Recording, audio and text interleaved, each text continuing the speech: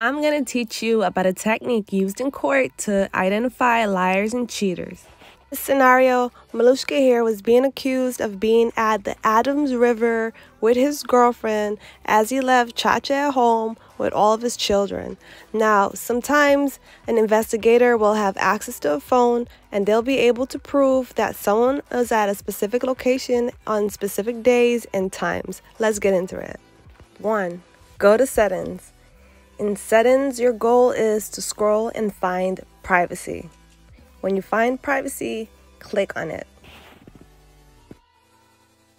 Okay, so now we are in Privacy and you're looking for Location Services.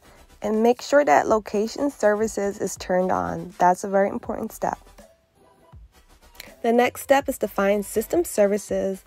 This option will take you to Significant Locations. Significant locations typically show where a person has frequently visited within the last 3 months.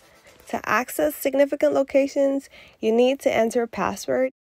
When you first enter the password, it might not work because your system might need time to calibrate, especially if this is the first time accessing significant locations. So if this happens, just re-enter the password and all of the records will show up and all you have to do is explore.